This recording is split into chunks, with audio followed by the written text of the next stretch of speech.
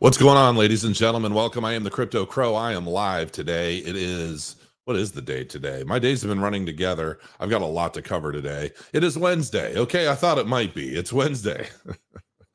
I'm live on YouTube and Twitter. You can expect me to go live on YouTube and Twitter simultaneously, at least a couple times a week. So we're going to cover a lot today. We're going to go over Cardano and mass. We're going to go over Cardano. We're going to go over some previous market cycle stuff. We're going to go over the Chang hard fork and what does that mean for Cardano and why it's so dramatically important. We're going to go over how Cardano functions in price action historically against the US dollar and against Bitcoin. And we're going to show the charts to prove it. We're just going to go over a lot of stuff today. This is probably going to be the only time I go live this week. And I will try to address some questions and things towards the end, as long as my head doesn't feel like it's going to pop. I've learned that I have to slow down sometimes when I go live, because every time I go live, my head ends up feeling like a zit that needs to be squeezed. And so I have to, and I've learned it's because I don't breathe as much when I'm live. So I have to slow down and I have to breathe. So let's go ahead and start taking a look at some of the stuff that's going on right now. This is the current market. Obviously, Bitcoin has come back up a bit. It's 61,192. It's still down about 12% on the 7-day. Ethereum is about 3,000. It's come down about 14% over the week. And we just continue going down. Solana has been not doing very well. Currently trading at $133.65. And Cardano, obviously, has been going down. Currently trading at, just upticked to about 40. It's averaging about 45 cents. Pretty much everything in the market is down. Now, what I want to point out and what I think is really funny is I'll see people on Twitter, and everybody loves to try and point out individual cryptocurrencies and mock them for being down in the market.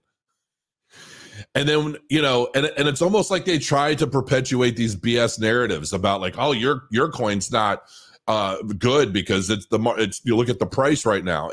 The entire market is down. Okay. It's a red sea in the market, but this isn't anything new.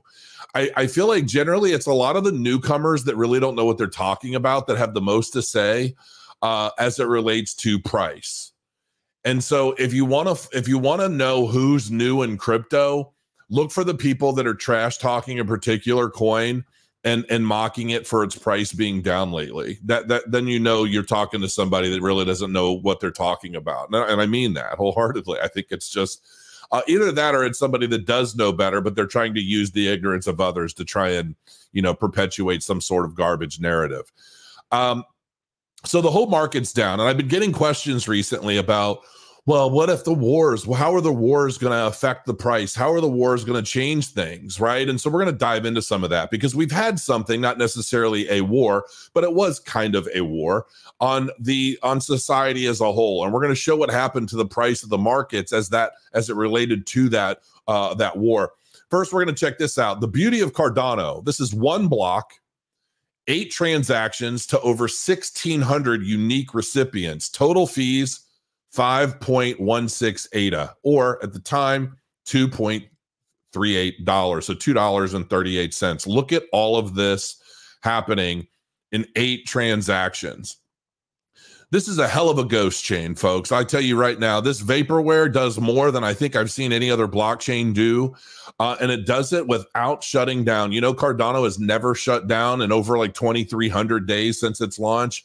It's funny how superior technology can pull stuff like this off, and yet there are still people that love to try and push these false narratives as it relates to these things.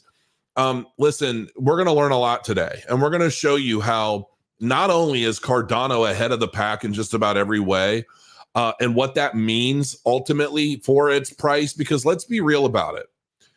Here's something that I want to explain to people, because you can get in debates and arguments and conversations with people about the technology of blockchain, but and people will say, but I thought you cared about the tech, or rather, if you speak about the price too much, and then you start to look like a greed monger of some kind. You start to look like somebody who's just really greedy, and you're just all out for, I'm only in it because the price go up. And let's be real about it.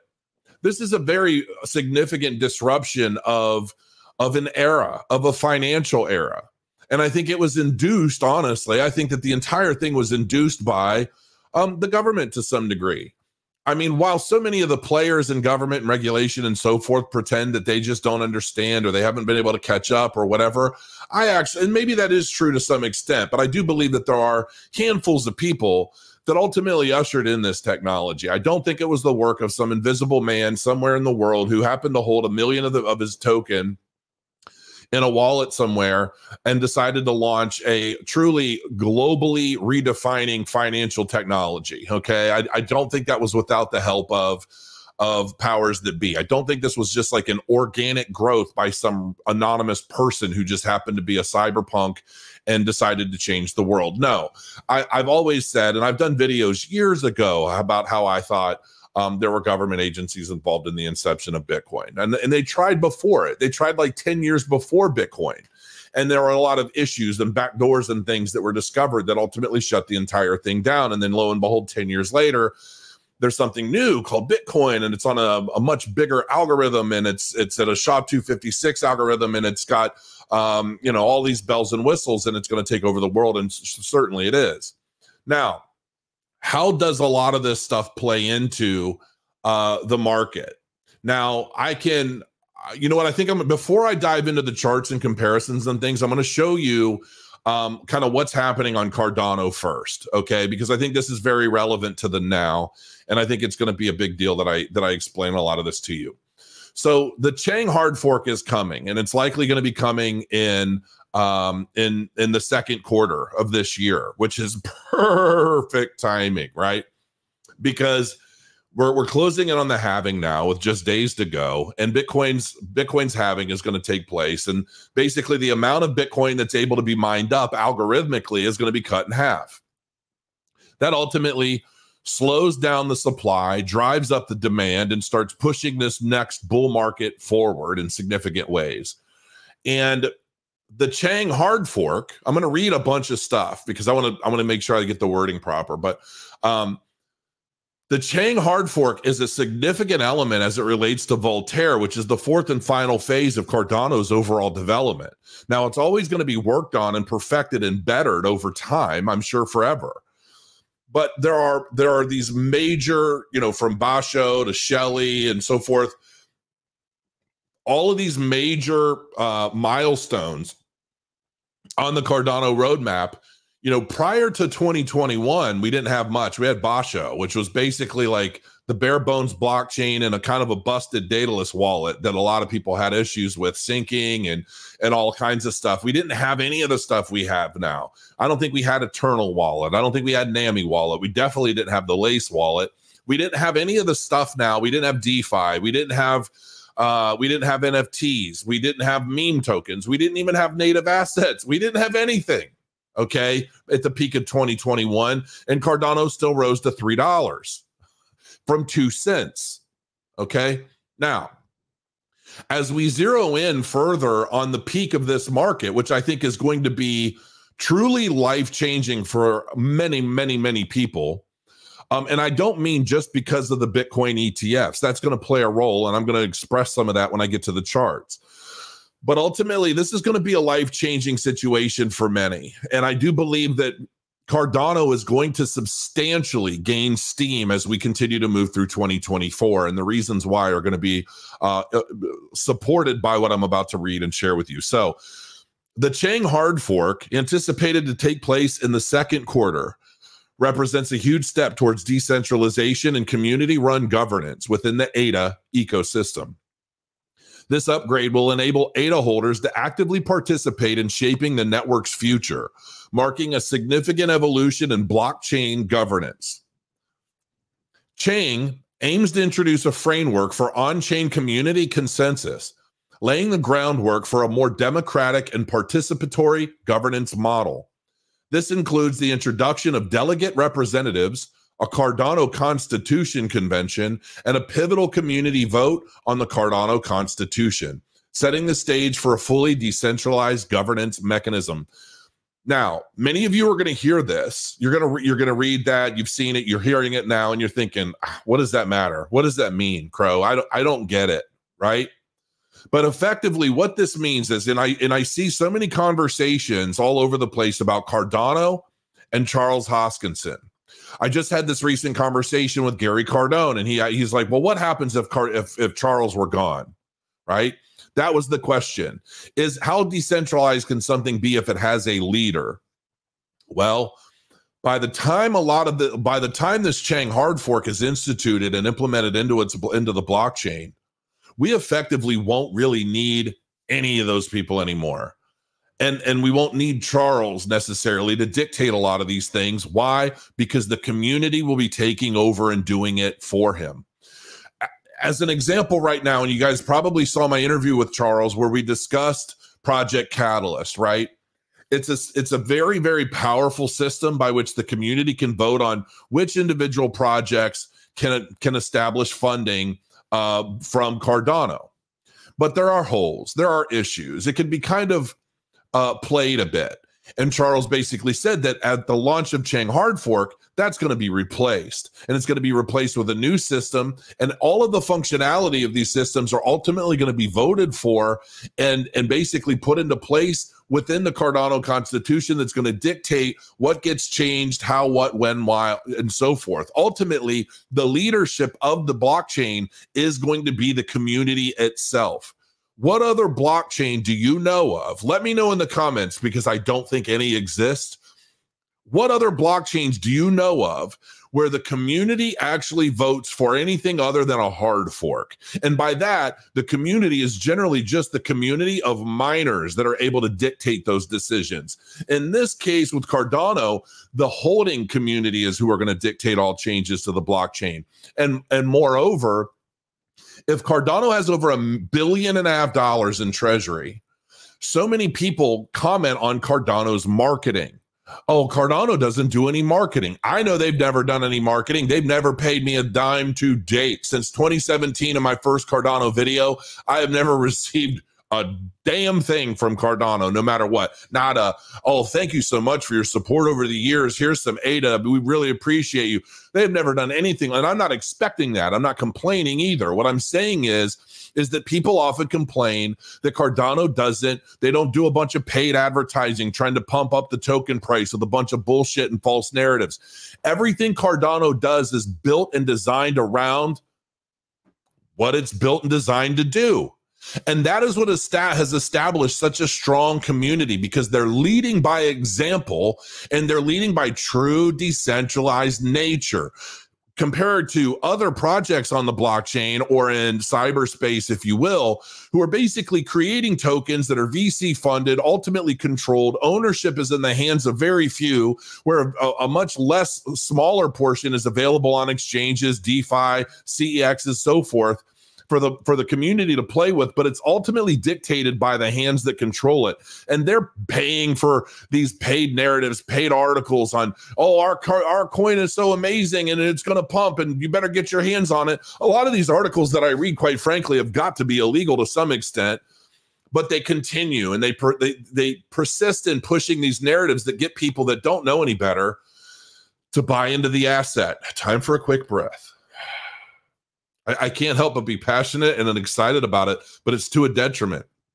Now, and so we don't see any of that stuff with Cardano. But the beauty is that very soon, Cardano community, Cardano's ADA holders are going to dictate what marketing starts to happen. Just like Charles said, if somebody wants to submit a proposal where we want to promote on the UFC and get on the mat, well, they can put up the proposal and the community can vote on whether or not that'd be beneficial. Personally, I think something like that is a waste. Of course, I'm a fight fan, and you know, maybe not, but it's like anytime I see the V-Chain logo on the UFC fight mat, I think that's kind of pointless. It doesn't really tell fight fans anything, and it doesn't really mean anything to non-crypto related people. They just see a weird word, V-Chain, and I highly doubt the majority of those people are going to run to Google and start looking things up and start educating themselves on blockchain on a whim. You have to have a bigger reason. So I believe, and when my community vote starts taking effect with the Chang hard fork and everything, we're going to go a little deeper because there's more to this. This is just one singular element to what I think is fundamentally sound and very, very powerful in what's coming to the Cardano blockchain here in 2024, likely in the second quarter. But I believe that we need to start focusing more on promoting successful and promising use cases on the Cardano blockchain. Cardano should never ultimately be in the conversation, if that makes sense. In other words, when significant use cases come to play on Cardano, it's not going to be. It's almost like it's like if I plug in my TV into a wall outlet, I don't necessarily need to know the name of the power company that's producing the energy to run my TV. I just care about the TV, what are its pixels like, what's the resolution like, what's the audio like. I don't care necessarily what's powering it, and I probably don't care very much about the circuitry behind that screen. What I care is what I'm getting from it. And that is the nature of blockchain technology.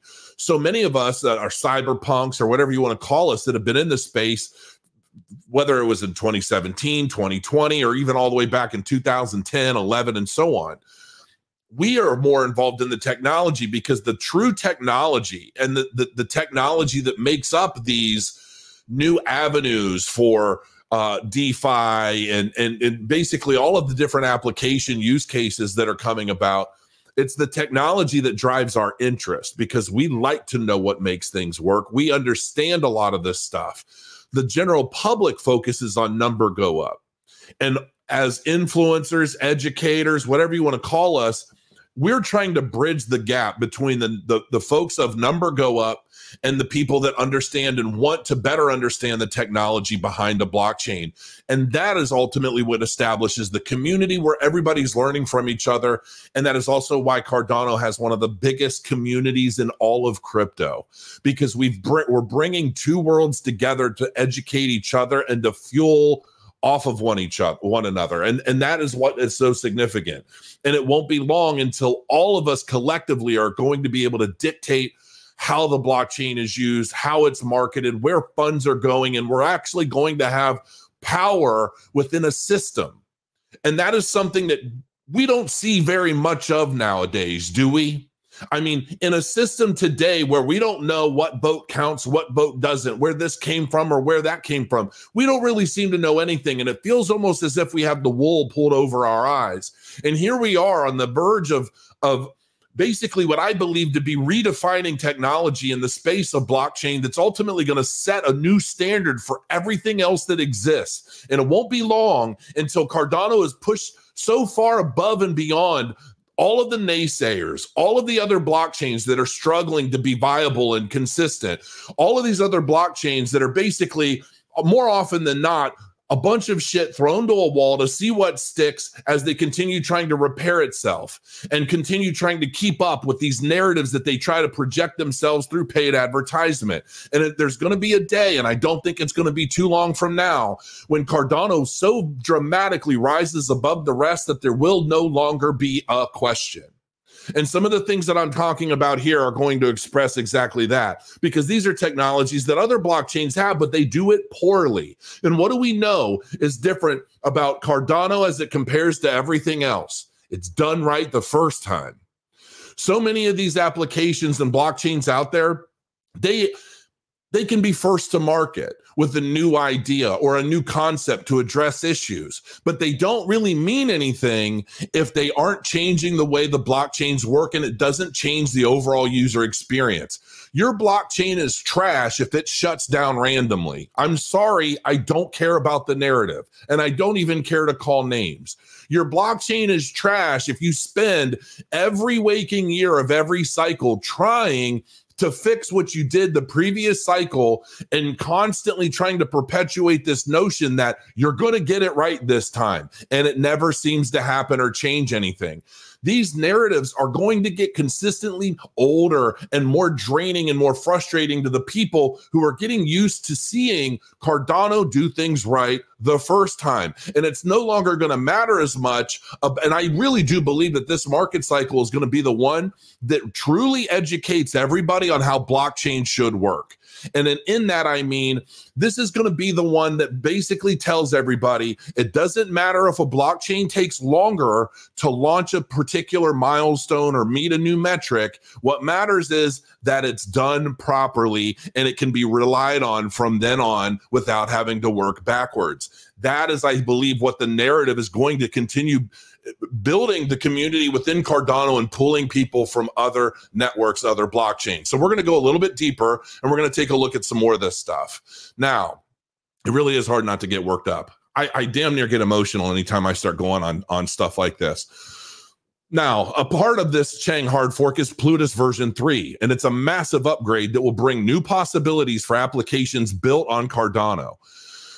For example, it introduces new cryptographic primitives, including zero knowledge. Okay, this is where we talk. This will allow building of ZK rollups and ZK smart contracts on Cardano.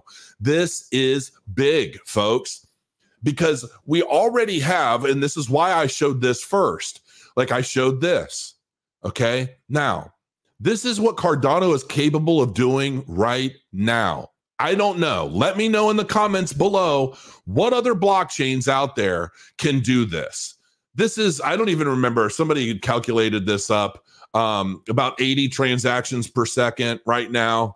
And that's not even a big deal. Now, imagine 80, let's just say we're 80 transactions per second, okay? Now, let's just say that ZK rollups and ZK smart contracts add a whole new paradigm to these transactions, all right? And you're going to understand in a minute. Plutus language contains built-in functions that are commonly used in scripts. V3 brings in new functions. For example, 17 new primitives that support cryptographic curves. It opens doors to seamless sidechain implementation and integration with Mithril. Furthermore, a cryptographic hash function, KYC 256, which produces a 256-bit hash value. It is commonly used for secure data verification on Ethereum, okay? So supporting it in Plutus will allow for building cross-chain solutions and support community projects. Cross-chain solutions, basically functional on Cardano, functional on Ethereum, functional on other blockchains. Now, what do some of these terms mean? Rollups process transaction on another faster blockchain known as a layer 2, then port that transaction back to the parent blockchain, the layer 1 or mainnet, at a fraction of the price.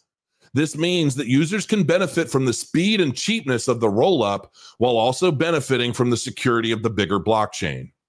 Rollups are one of several scaling systems, which are simply methods to make a slow blockchain faster and cheaper. Other scaling systems include side chains and state channels. Now, bear in mind that when they're referencing slow blockchains, this article was basically written to describe ZK rollups as it relates to Ethereum. Now, I don't necessarily think Ethereum's that slow. I just did a few transactions today. They were pretty quick.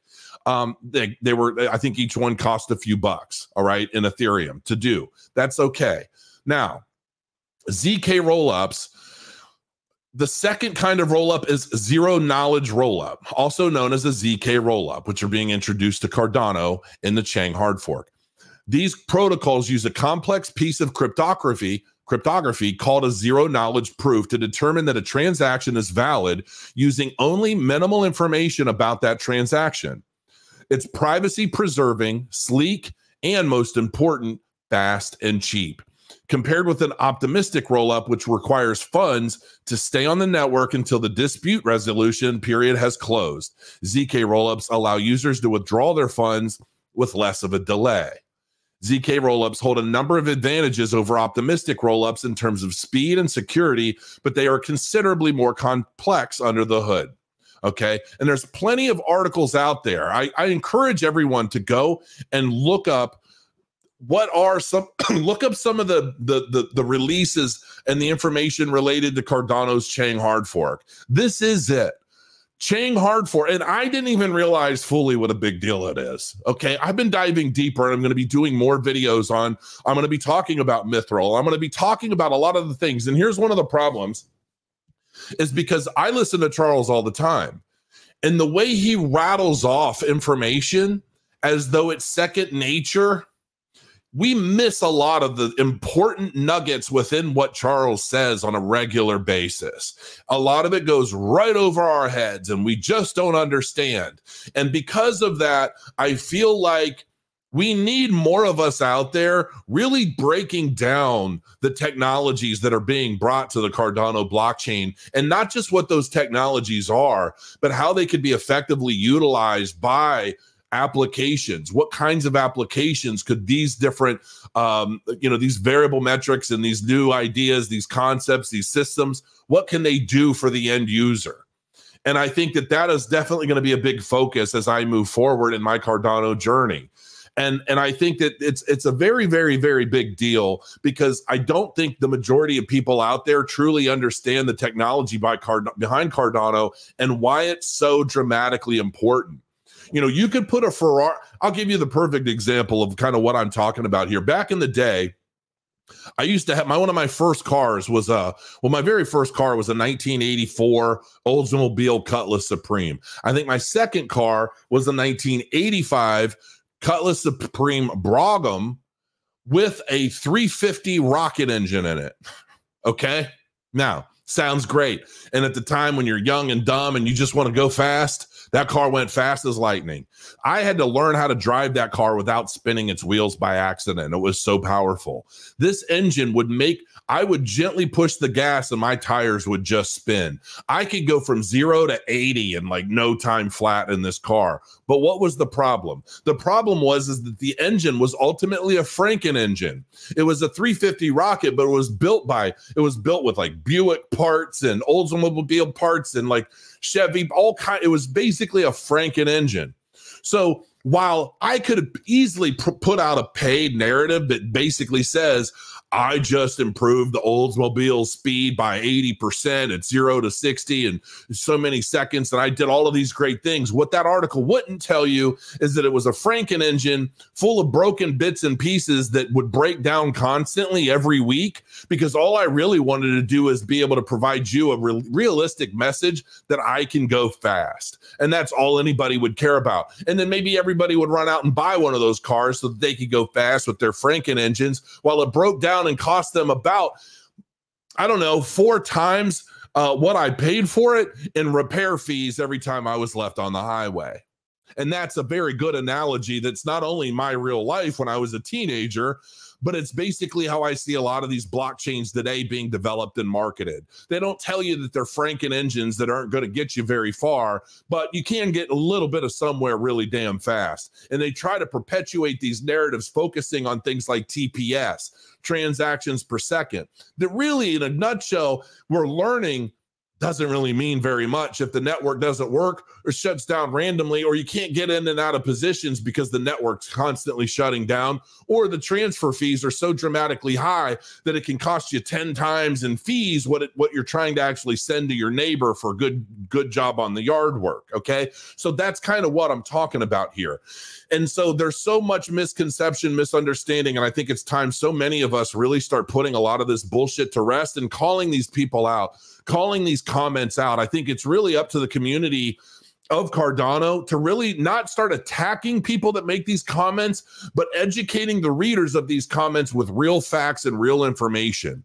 Don't engage the trolls in a back and forth, because that doesn't matter. More often than not, these people know what they're saying and why, and generally it's just to protect their own investments and their own bags. What we need to do is educate these people with real information and show them why they're wrong, whether they know it or not, and give them an opportunity to get out and join us. And I think that is ultimately the narrative that needs to be perpetuated in crypto: a sense of unity, a sense of education, and sharing real world information. And that's exactly where I think we need to be. Now, this is big.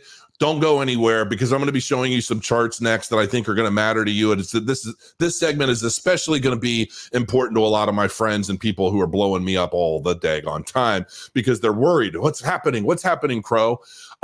Now, I'm going to share my chart here in a minute. And at first it's going to look a little messy until I zoom in, but here we go. Now, this, ladies and gentlemen, is Bitcoin against the US dollar on a weekly logarithmic chart. All right. Now, let me see, what can I hide here? Can I hide drawings? All right, we're going to hide the drawings here for a minute. This is Bitcoin's chart since inception. All right, all the way down here on the left, which you can't see because my big old face is in the way. But this is Bitcoin back in 2009. This here is one of the first peaks in 2011. All right. This here is December of 2013. We're just touching on the red here for the first time. This here is December of 2017, Bitcoin's peak. I got into crypto around right here. I first got started in crypto around August. Okay. And I know it's hard for you to see because it's still zoomed out quite a bit. I wonder if I can make that a little bigger. Yeah, I could do that. All right. So I first got into crypto, but I didn't start my YouTube channel until I think it was like November 7th or November 17th or something like that. Now, this was the peak in 2017. We came down, we basically rinsed and repeated, and then we came up even higher for a new all-time high. And the first peak was, I called that in April. It was April 13th of 2021. And as I said, we're looking at a two market peak, and sure enough, it was. I've already explained a million times how I was able to figure that out. And then here we are now. So we're going to zoom in a bit. Okay. And we're going to show what's happening. Now, this is Bitcoin. I've got a Cardano chart here too I'm going to show you because I think people are getting a little concerned. And I'm like, you know what? There's nothing to really be concerned about. Many of us have seen this many, many times. Here, this is back in 2016, before the 2017 peak. Here's the halving, okay? We went and we dropped 42% from the local peak to the bottom. And these are wicks, okay? I went ahead and I counted the wicks. Generally, the wicks happened within a day, all right? So if you're looking at Bitcoin's price, if you're chasing the wicks, you go wick to wick, there's the total price. Typically, the wicks are market makers on exchanges that are basically doing what they need to either pump or dump the market to liquidate shorts and longs and so forth, which I'm not even sure if we had those yet back then, but there were definitely market makers at play. So if we were to get rid of the wick and come down, we still had like a 28% drop that basically started before the halving and concluded after the halving. All right. And each one of these candles is a week. So you're looking at basically a period of like 2 months right in this area before what? Before we ran up into the $20,000 peak. When this was going on, Bitcoin was $642, folks. We went from a bottom here of $565 all the way up to $20,000. That was just that peak. We were in the red, all right? We were at the top of this logarithmic scale. There was a very, very powerful statement because it was the first time we reached it. Then, of course, we dropped about 80%. This started the narrative where if you ask anyone around this time frame here, what do you think of Bitcoin? All they knew to tell you, isn't that digital money that ran all the way up to $20,000 and dropped down 80%? What a scam. That's what we heard. Okay. But what they didn't tell you is, or what they don't know is that from that point, let's say from the bottom to the peak, it rose 4,309%. So it rose 4,309% to basically drop from peak to bottom 84%. These are the narratives that the ignorance, and I don't mean ignorance in the sense of they're stupid, but ignorance in the sense that they're not educated on the cycles or the systems. So it's easy to look at this and think, oh my gosh, what a scam. Everybody lost and people were selling at a loss and nobody understood what was happening. Well, those of us who got in around here, many of us that got started in 2017 didn't know either. Okay. Many of us didn't really start to catch on until around Bitcoin's $8,000 mark at the height of 20 grand. And we thought, okay, this isn't going back up anymore. Even though we had a whole lot of narratives out there pushing, how far can we go? Will we get a pullback? Will we see 25,000? Will we see 30,000? What was that doing? That was maintaining exit liquidity for those in the know. That's what that was doing. Because those articles, those narratives that were being perpetuated all over that time, those were articles that people that were in the know and were getting out needed to keep the price from dropping even faster. They wanted people buying in while they were exiting, hence exit liquidity. Now, we bottomed out. We made a rise back up into the blue, came back down. Why did we crash so hard around this area here? Well, that was when COVID was announced. COVID was announced right around this week here. We continued to move up because that was the trend, but then it broke and it went all the way down here. We dropped 62%, folks. 62% is what we dropped right before the next halving. This was the 2020 halving. All right. What happened after that? Well, we headed into our 2-peak cycle where basically Bitcoin effectively went, well, let's see. This isn't from the bottom. Technically from the bottom, Bitcoin went, it basically rose up 1,682% in this cycle. Now, keep in mind, people say it's diminishing returns, but it's really not. Because if you think about it, it's a lot easier to move up percentages. This is from a low of about $4,000. The original low was $580. So it's not necessarily diminishing returns. It's just that we're starting a cycle and we're starting a run from a much higher dollar amount. So for us to go from $4,000 to $64,000, that's almost 1,700% gain. The first peak of that cycle was around 65 grand. The second peak that was around November of 2021 was $69,000. Where are we now? So this is all happening. When I said that, what is the war? I get all these questions. What do we think that the war is going to do? How is the war going to affect crypto, Bitcoin, Cardano, everything, with everything going on? Well, this all happened in the midst of the COVID war. That was a war on society. That was a war on illness. That was a war on so many different things happening at once that was effectively tearing the very fabric of society apart. And we still had a 2-peak cycle where we rose up from 4,000 to a high of 69,000 before we came back down. COVID ended here in April of 2023. It was officially announced it's no longer an emergency. And away we started to move back up. And we've pretty effectively been moving back up since, with the exception of this little period here of a couple months in September and October of 2023, where we had a lull in the market. Well, moving into this cycle here, which we're moving in and we're closing in on this new halving, what do we see? Well, right around here, we had ETF official announcement approvals. All right. This is where Bitcoin's ETFs were approved, and look what happened. Boom. The very first time in Bitcoin's history where we had a new all-time high before the halving. The price action of this point right here, we could take it from a low to the peak. That's an 89 and almost a 90% improvement from the time that the Bitcoin ETFs were approved and where they are right now. We're getting a little bit of a pullback. My balls are not sweaty, folks. I don't know what else to say other than don't worry, be happy. If anything, this is an opportunity for people to average in that don't feel confident in their overall positions yet. This is not a position for me to start freaking out.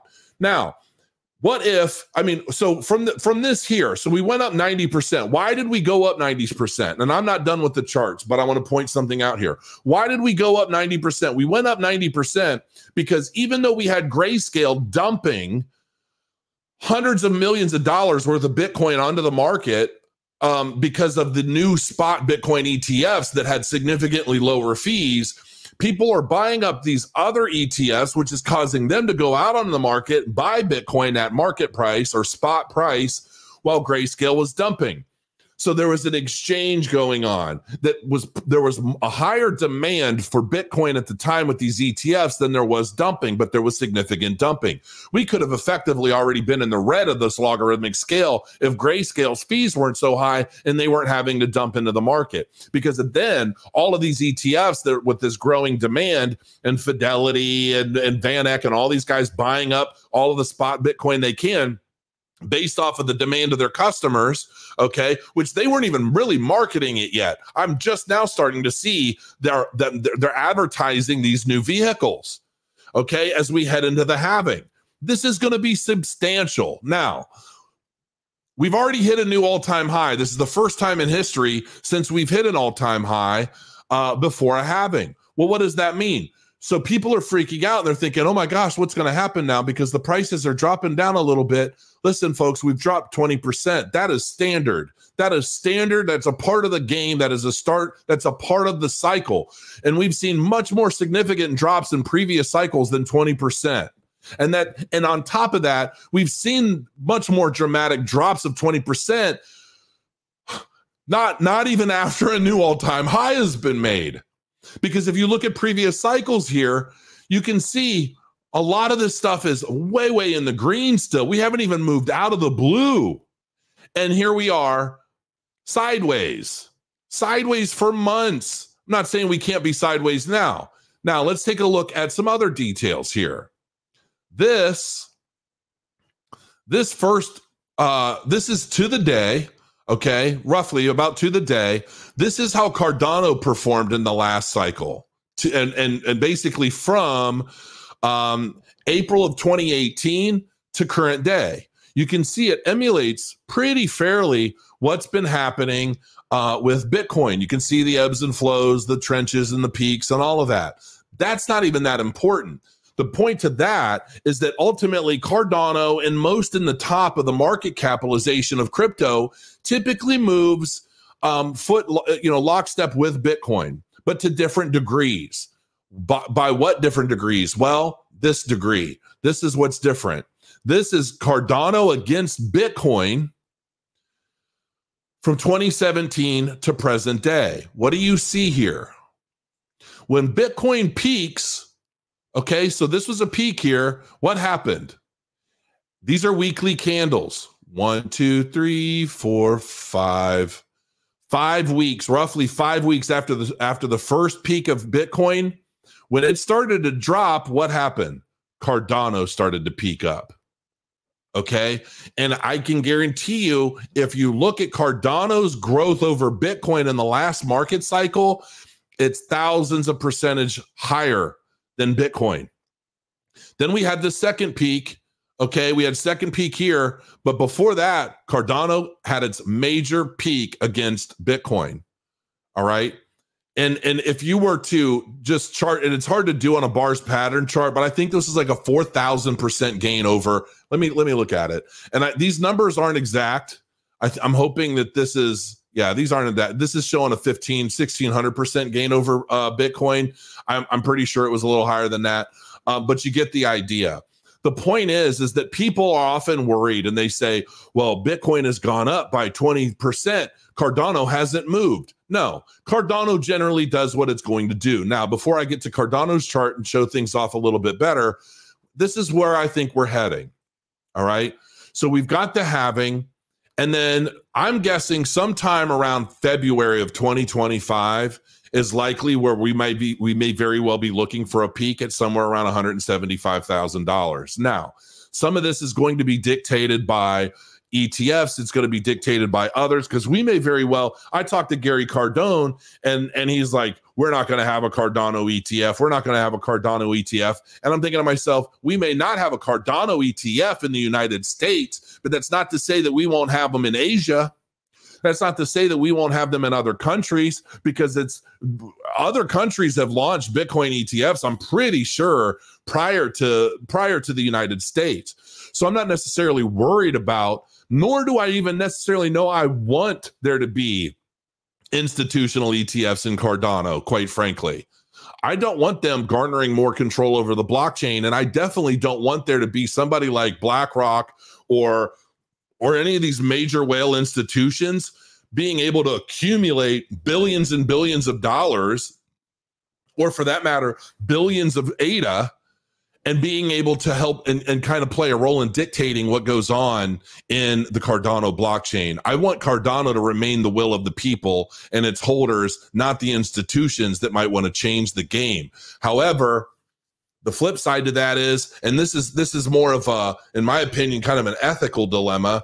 Do you want an institution like BlackRock to launch a Cardano ETF, accumulate billions of ADA, and have one of the biggest voices in its consensus algorithm or in its democracy, this transparent democracy state of Cardano, where the users are dictating where funds and capital and marketing and everything else is going, just because it might make the number go up substantially? Or is it one of those questions where you're only in it for the money, bring in these major institutions to go ahead and pump up the bag so that I can sell, walk away from it rich and happy, fat and sassy, and, you know, let my kids deal with what maybe the outcome of what I believe is going to be one of the most utilized blockchains in the world over the next decade, you know, and beyond.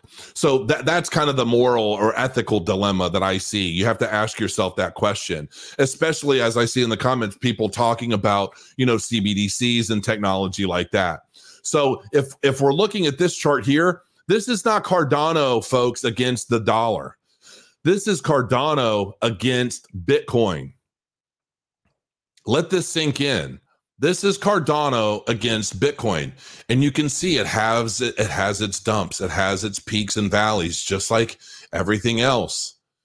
But this was the halving of 2020, where it rose up quite a bit after Bitcoin, it rose up quite a bit against Bitcoin's value, came back down, bottomed out again before run number one.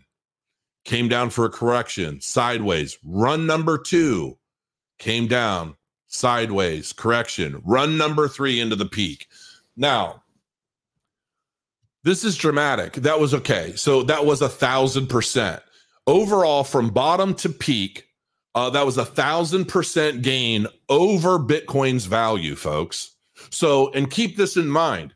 As Cardano's rising, or as Bitcoin's rising, rather, from like $4,000 to $64,000, Cardano, even though it has its peaks and valleys throughout the bull run, Cardano basically blew Bitcoin's value away by 1,000% last cycle. And that was before we had smart contracts. That was before we had meme tokens. That was before we had NFTs. That was before we had basically anything on chain yet.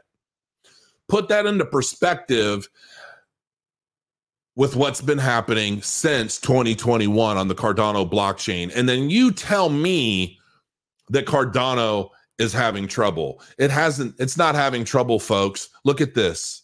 Look at this. If this were the market today, look at this sideways activity from 2019 all the way to 2020. It was sideways against Bitcoin. It doesn't mean that the price wasn't moving. The price was moving. The price was going up and down like it always does. This is just as it relates to Bitcoin. And keep in mind that Bitcoin is going up as these things are happening. So these ebbs and flows, these peaks and valleys are against Bitcoin's price, moving up and down with the market itself against the US dollar. This is Cardano moving up against Bitcoin. Now, I ask you, what do you think is going to happen next? Given everything that you've seen today, let me know in the comments below what you think is happening next. Does Cardano get back to just $3? Does Cardano just get back to where it was at the peak of the last cycle before we had anything on chain? Does Cardano just maybe get to $5? You know, you tell me. I don't know. I'm asking you, where do you think Cardano goes in this cycle with everything that's booming? One of the most developed blockchains in existence, number one on pretty much every chart as it relates to development. Number one, I'm pretty positive on every decentralization chart out there, which I showed yesterday. You know, what is it that you think everyone else out there is so afraid of if they're always saying Cardano's dead, Cardano's vaporware, Cardano's a ghost chain, Cardano's this, Cardano's that? I laugh in the faces of those that doubt what's being developed and what's coming right around the corner. And come the second quarter of 2024, I think that's going to be the knockout punch in a lot of ways, especially given the fact that in the meantime, we're going to continue building on Hydra. We're going to continue building upon all of the fundamental frameworks that ultimately make up Cardano's roadmap until we get to the point where I believe it's going to be one of the most utilized blockchains out there, hands down. And, I think there's going to come a point where the idea that Cardano is being developed with interoperability and cross-chain at mind, I think a lot of these other blockchains out there that have been one of its biggest rivals are ultimately going to be one of its biggest supporters. Why? Because they're going to want to take advantage of what Cardano has built once Cardano has officially won that race. And they're going to say, okay, let's work together. Because if we don't work together, we're just going to fall by the wayside into irrelevancy as Cardano continues to rise to the top. And those that miss the boat are just going to be clamoring after trying to find that next big thing at 2 cents that they missed out on because they were so stubbornly and adamantly trying to follow people that just didn't have their best interest in mind, trying to pump their bags at their expense. And we see so much of that today. I'm a huge bag holder of Cardano, but I'm a bag holder of Cardano because I absolutely believe in what's being developed.